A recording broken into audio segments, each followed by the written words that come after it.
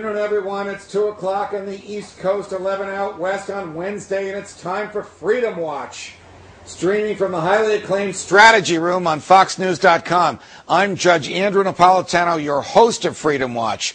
We'll discuss the issues that profoundly affect your freedom, your civil liberties, your financial liberties, and your right to have a government that stays within the confines of the Constitution. We encourage you to take part in today's show and in every show of Freedom Watch. After all, this is a show of the people, by the people, for the people. Your input will continue to determine our guests, our topics, and even my questions. Send your tweets to Shelley Roche from BreakTheMatrix.com. I'll read those tweets during the show. And Shelley will join us, as she always does, with more of your comments toward the end of the program. You can also send your emails to strategyroom@foxnews.com. And now you can also view this and future episodes of Freedom Watch on foxnews.com/strategyroom. We have an incredible opportunity to show the power and influence of Freedom Watch. Tune in to the Fox News channel for a live simulcast of Freedom Watch and listen simultaneously as we make a live appearance on Fox News at about 40 after the hour. We have a wonderful lineup of guests and topics for today's show. Right now, it is my great personal pleasure and privilege to introduce two of the great defenders of freedom and liberty in the world today. Congressman Ron Paul joins us from the halls of Congress, from the Capitol building itself, and Mr. Daniel Hannan, a conservative member of the European Parliament, is live with us from Brussels. Gentlemen, welcome to Freedom Watch. Thank you. Congressman Paul, we'll start with you. Since last we met, the economic news, as it always does, seems to get worse and worse. This week, we have the prospect of General Motors asking the government to own 50% of it, and Chrysler asking the government to own 50% of it.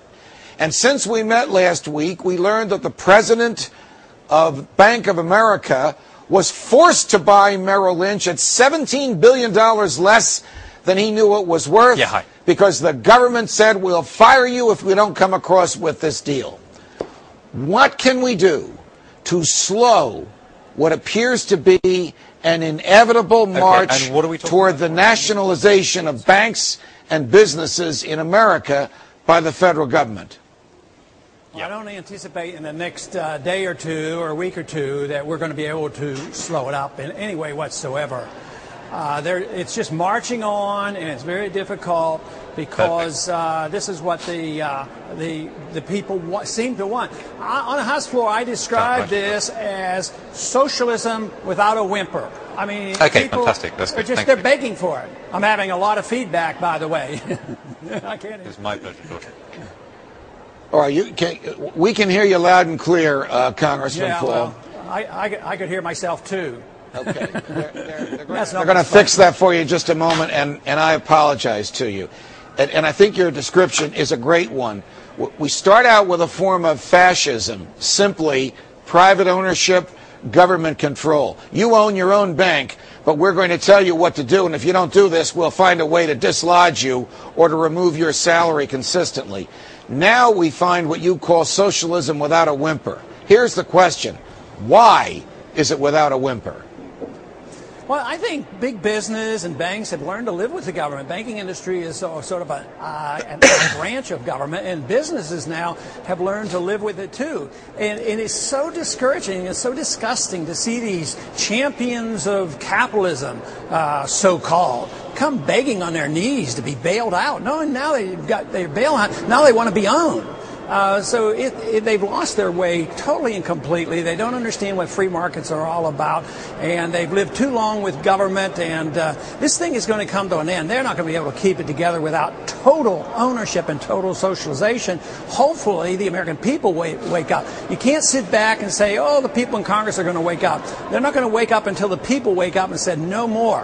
When it collapses, when the dollar collapses, people are going to have an option.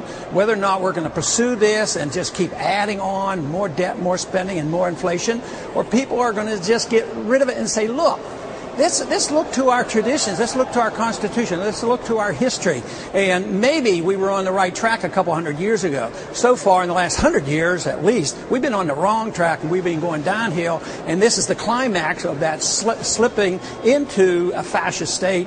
And hopefully we'll wake up enough people to do something about it. To you in Brussels, thanks very much for joining us. I'm going to take a little personal pride and say maybe this is the first time you two champions of liberty have been together on the same program at the same time. If it's not, I'm glad you're doing it again. And if it is, I'm so thrilled to be part of this. You, of course, burst onto the scene not too long ago when you lectured Prime Minister Gordon Brown with what we in America call just very basic economics 101. And he tried to laugh at you, and history, of course, will prove you right. Your problems, I think, may be worse than ours. There may be a lot more fascism and socialism already occurring on your side of the Atlantic. If I'm not mistaken, Mr. Brown proposed this week that your marginal tax rates go up to 50%. Is there any effort that can strong enough to resist that kind of theft and confiscation of property by the government? Mr. Hannan.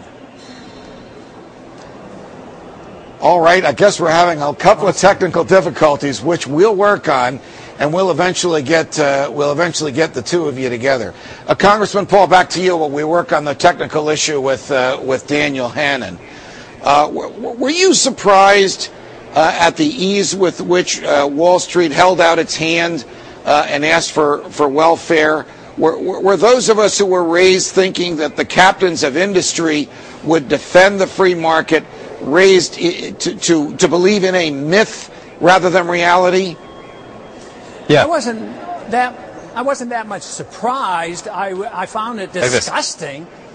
But the one thing that I have found, especially over the last couple of years, is that if this country survives, if individual liberty exists, and if we have a market economy, it won't come from the large industrialists.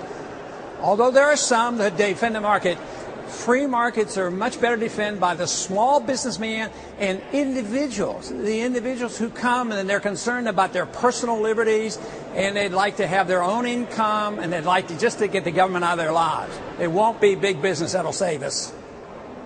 What can people in the Congress do? I mean, with Senator Specter's movement over to the Democratic Party, which probably won't change his voting record very much, and with the likely arrival of Al Franken from Minnesota, the Democrats will have the type of majority in the Senate that they already have in the House. Now, we know what they do in the House. They stifle debate. They resist amendments. They barely even allow those of you and us who believe in the free market to present free market alternatives to their socialist and fascist approaches. Should we expect the same thing in the upper house? Yeah, I think so. I mean, with Specter switching over, it just solidifies their support.